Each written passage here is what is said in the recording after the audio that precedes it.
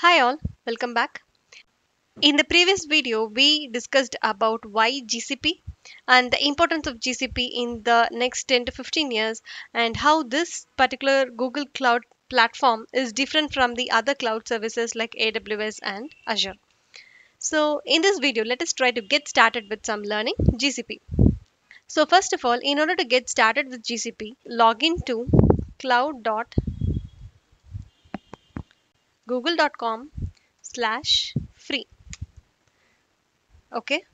So here what you can see is you can see various information about the Google Cloud services. There are 20 plus free products which are available for free for all the customers, and also Google provides you with $300 in free credits for new customers.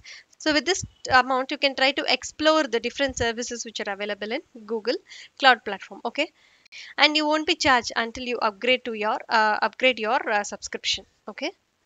So let us try to get started by clicking on get started for free.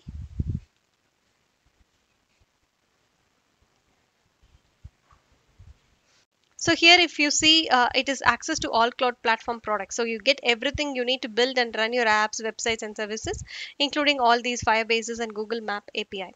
Okay, and you get $300 credit for free and no auto charge after the free trial ends. So you want to provide your credit card information, but it will not be auto charged after this particular trial period ends.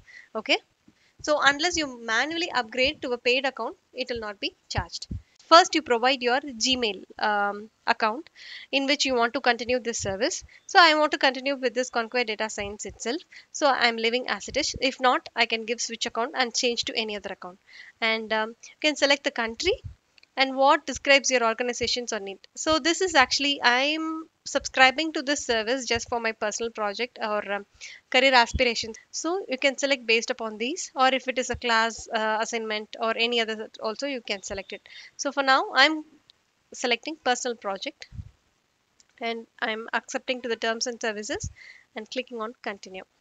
So this is for the identity verification and contact information.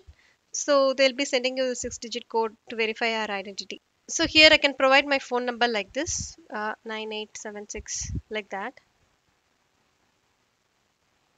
Okay, and when you click on send code, you'll be receiving a code, and you can use that code for verifying your identification using your contact number. Okay, so once the verification is done, you'll be pointed to this particular payment information verification section. So here I can give business name as okay, I'm just giving my business name as Conquer Data Science and card details. So I gave all my card details and my address. It asks for my address and things. All those details are entered. I'm just clicking on start my free trial. So it is actually setting up the billing. Card is successfully added, and this brought me to this particular welcome page. This page tells you like the free trial includes 300 in credit and it can be spent over the next 90 days. Okay.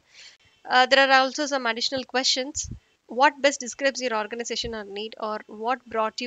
So I just wanted to learn and explore more. So I'm directly going with that option, learn and explore more. Click on next. What are you interested in doing with Google Cloud? My interest would be machine learning and AI, and then data analytics. Yeah, and whichever is your interest matrix, you can click on that and click on next. What best describes your role? So I'm just selecting my role. It is data scientist or data engineer, and then clicking on done. Okay. Okay. So there are also you can see like there are free tutorials for compute engine, cloud storage, and cloud SQL. Okay. If you want to continue here, you can continue with these free tutorials.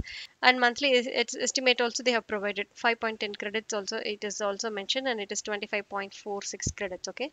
If you want to continue, you can continue here. If not, you can just click on skip for now. So this is how the Google Cloud Platform looks like. So here you have various services like APIs, billing, IAM, marketplace, compute engine, and things like that. In the next few videos, we will try to understand each of these better and try to learn Google Cloud Platform in a much better way. Okay. Thanks for watching. Have a nice day.